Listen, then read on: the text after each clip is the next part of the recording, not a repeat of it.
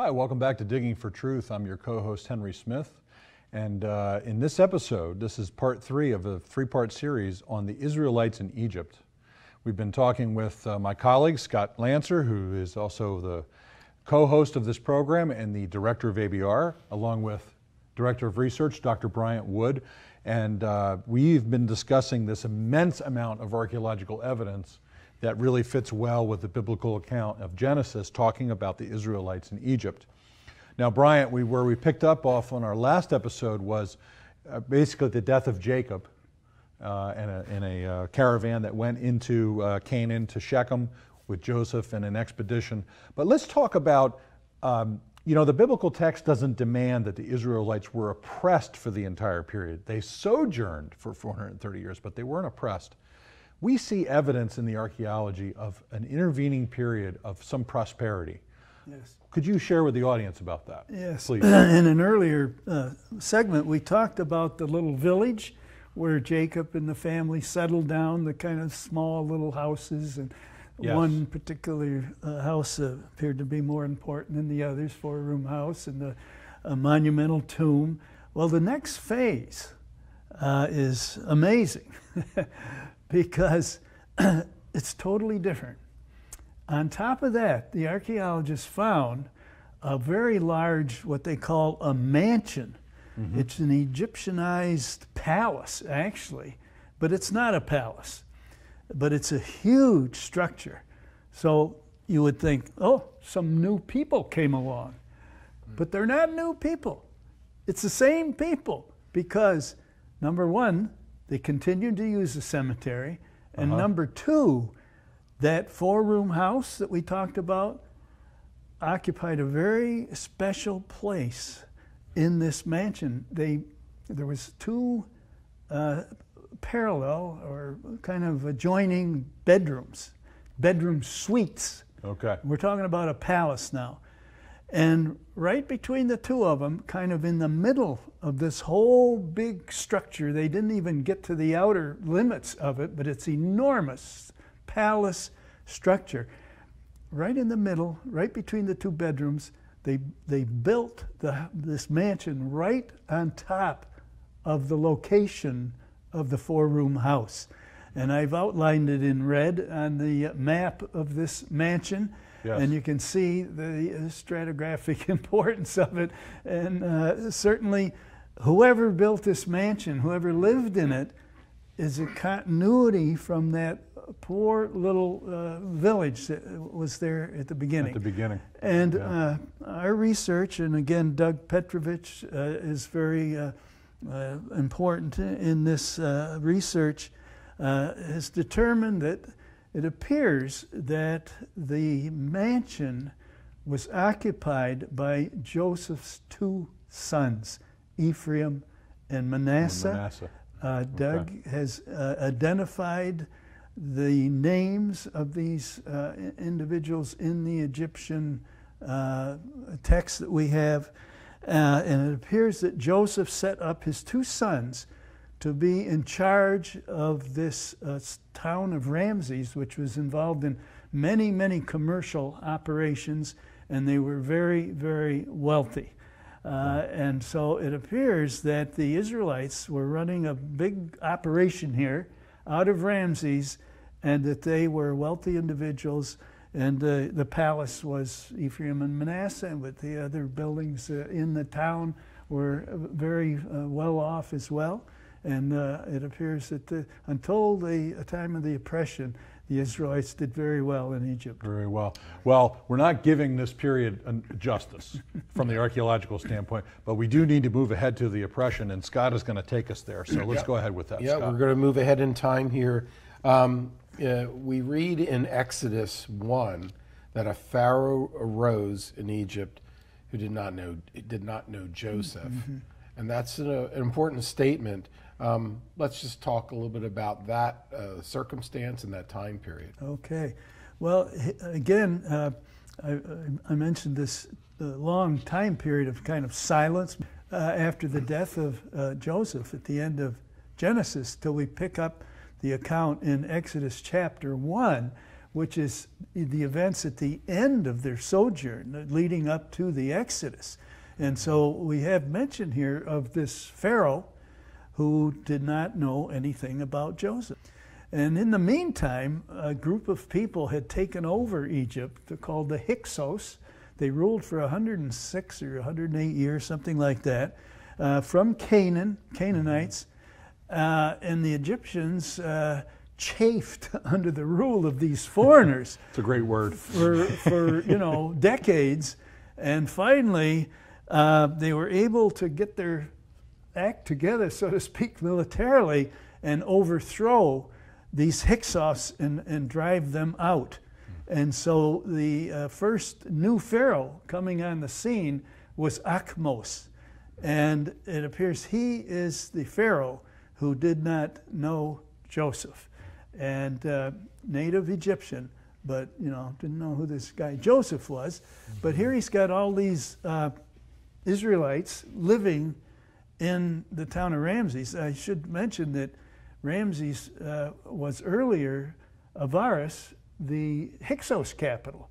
So Akhmos drove them out of their capital. And took over. And he actually settled there, built palaces there, and was one of the areas where he ruled from. But he had no knowledge of Joseph. Yes. Now I'm going to give you just 1 minute, Bryant, for this. I'm going to give you the question, then you got 1 minute. So the biblical text also says that the Egyptians were afraid that the Israelites were growing in size and that they were going to join with their enemies. Go ahead and comment on that. Yes. Growing in size, we have archaeological evidence that this little group that came in under Jacob grew enormously during the years that they lived there in Ramses.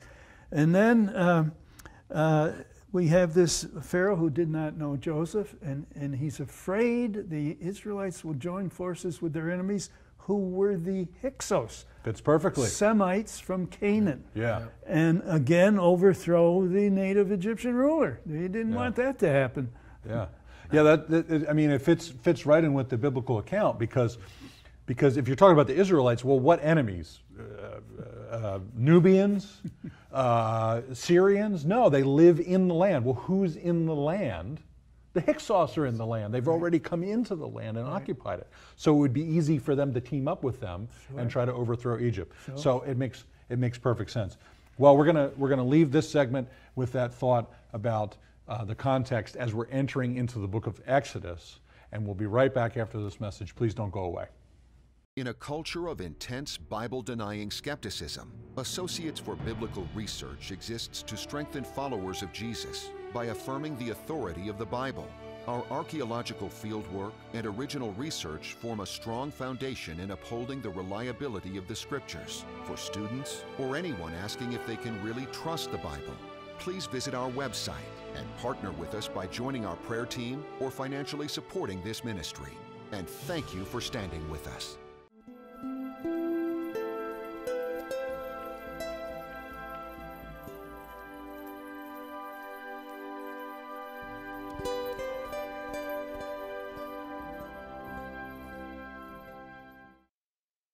Hi, welcome back to Digging for Truth. I'm your co-host Henry Smith, and I'm here today with my co-host Scott Lancer and Dr. Bryant Wood, and we're talking about the Israelites in Egypt. In our last segment, we left off with the beginning of the oppression under the Hyksos rule, and particularly a pharaoh named Akhmos.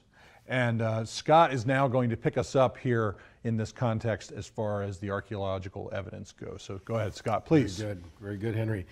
Bryant, the Bible indicates that Pharaoh lived at Ramses and that it was near the Nile. What kinds of archaeological evidence do we have for those biblical descriptions? Well, this expedition to Tel el-Daba that we've been talking about has produced an enormous amount of evidence from the time period of the Exodus, the time of Moses, and so on. You know, one of the arguments that used to be used against the biblical account is, well, the Pharaoh did not rule at Ramses. The Bible has got it all wrong here. No. The Pharaoh ruled at Memphis, down a little bit south of modern-day Cairo. The Bible's way off base.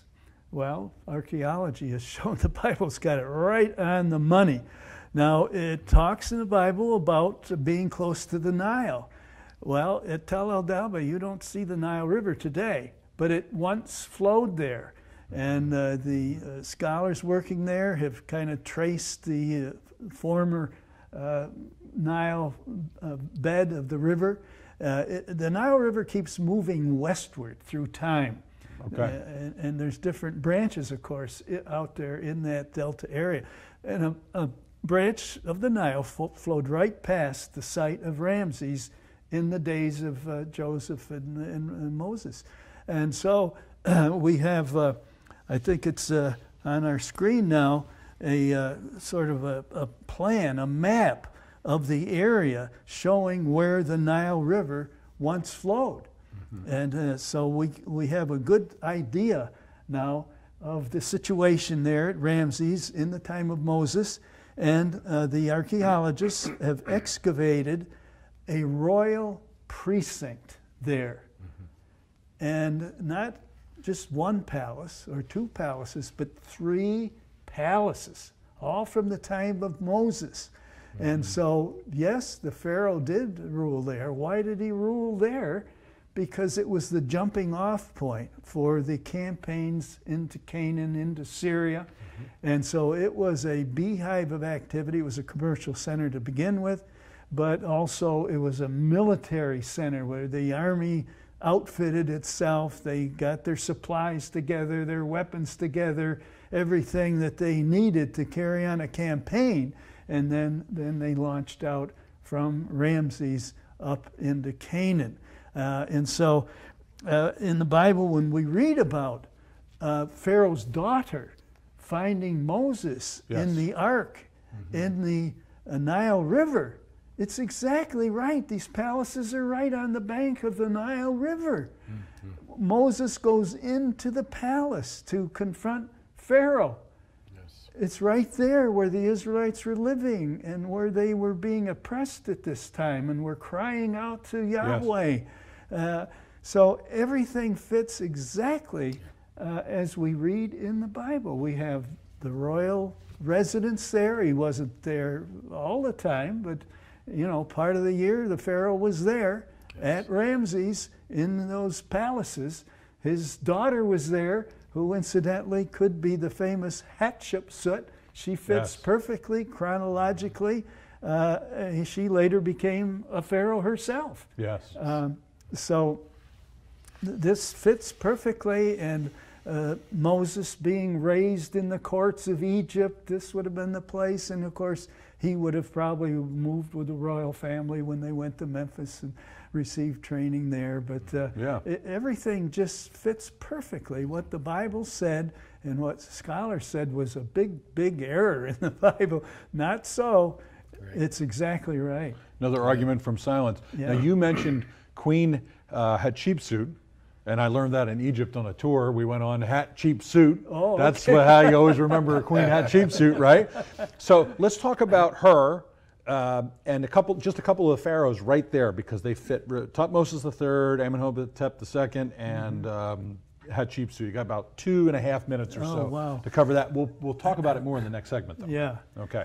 So if you could introduce that. Well, of course, Moses grew up in the courts of Egypt and learned all the languages of Egypt and probably other languages as well. So he was being trained, being prepared by God for the great important role he would play in the Exodus. So his stepbrother, I guess you'd call him, was Tutmosis III, who became a great, powerful pharaoh. The greatest, probably, in terms of military conquest. The empire builder, he's called. Yes, so this is the very time period when Moses was getting his training alongside of Tutmosis III, you know, two great figures in the history of the world. Sure. And so, of course, Moses got in trouble when he killed the taskmaster who was abusing his people, the Israelite people, the Hebrews, and so he ended up fleeing from Egypt and going to Midian and hiding out there for some 40 years until God called him back. In the meantime, we read in the Bible that those who had been opposing Moses or were out to kill Moses, and certainly Thutmose III would have been out to get Moses, they had died now, and so he could go back, and God called him to go back and free his people. And so that would have been now the next Pharaoh, Amenhotep II. And so Thutmose III, Pharaoh of the oppression, and Amenhotep, the Pharaoh of the Exodus. Yes. So it fits nicely in that context. So in terms of Pharaoh Thutmose III, one comment we'll leave before we go to break is one of the requirements is that the Pharaoh is alive when Moses flees. He's gone for 40 years. So and now he's finally died. Thutmose III ruled for 54 years. So that fits. You got to have a Pharaoh that was on the throne for more than 40 years. That's right. And he fits it. So that's a perfect way to end this segment. Folks, thank you for joining us for Digging for Truth. We'll be entering our last segment to talk about the Israelites in Egypt, and we'll be back in just a few moments. Please don't go away. Bible in Spade is a non-technical quarterly publication published by the Associates for Biblical Research. Written from a scholarly and conservative viewpoint, Bible in Spade supports the inerrancy of the biblical record and is a must-read for both the serious Bible student and anyone asking if they can really trust the Bible. Archaeological evidence, properly interpreted, upholding the history of the Bible. Subscribe today at BibleArchaeology.org.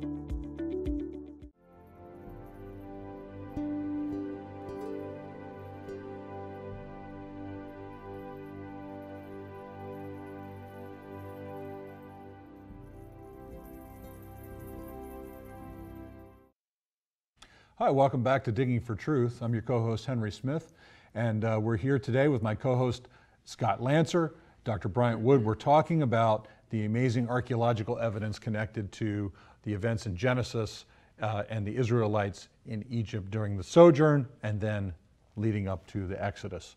So, Scott, we were talking about the pharaohs of this time period, but you have a specific question you want to ask Bryant here. Yes. About one of those pharaohs. Yes, we had mentioned about Hatshepsut and her importance, but there's some very, very important observations from history regarding Egyptians who were erasing her from history. Yes. Maybe we could talk a little bit about that, Brian.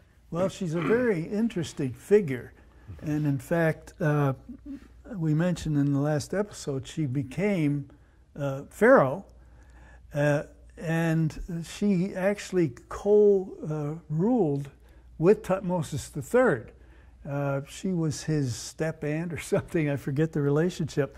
But anyway, they ruled together. And then upon her death, Thutmose III becomes the sole Pharaoh, and becomes this great military figure and a great leader.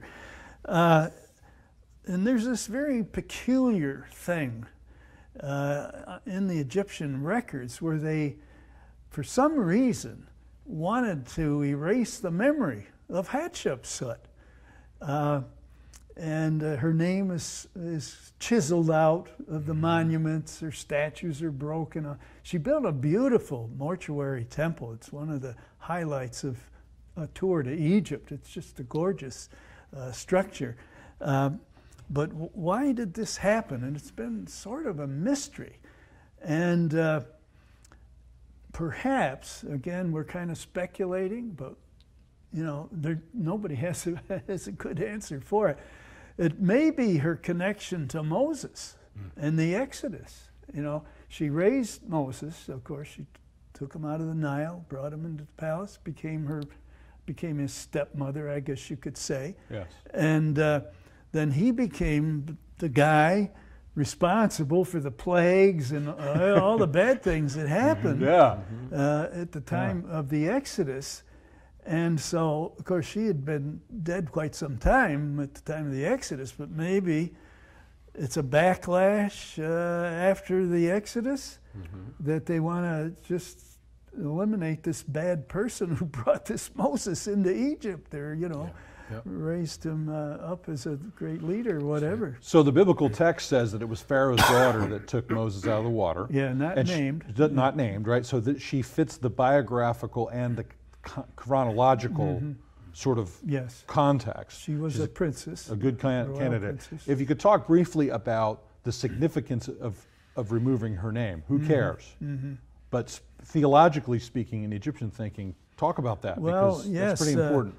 You had to have your name on your tomb or on your burial casket or whatever to enter into the afterlife. This was very important. You had to have that name. And if the name is erased and gone and you don't have a name, you're not going to make it in the afterlife. So you're in effect, in a way, we might find the analogy here in Scripture, you know, finding your name written in the book of life. And in the case of Hatshepsut, maybe they were trying to erase her name from the afterlife. Is that the sort of the implication? I mean, something like that. Out of the Egyptian theology had that great flows. Significance. You know, the Egyptians had this idea that if it's written down, it's factual, it's historic, but if it's not written down, it never happened. You know, sort of a form of denial. In a way. Well, you can be, which would explain why one of the things that people always say about the Exodus. Well, how come there's no written records of it in the Egyptians' records? Maybe make a comment on that. Of course, they're not going to record a humility, a defeat. It's not going to be found. Their records are bragging about their accomplishments, the greatness of Pharaoh, and all of that. And so writing, in a way, had a magical power for the Egyptians.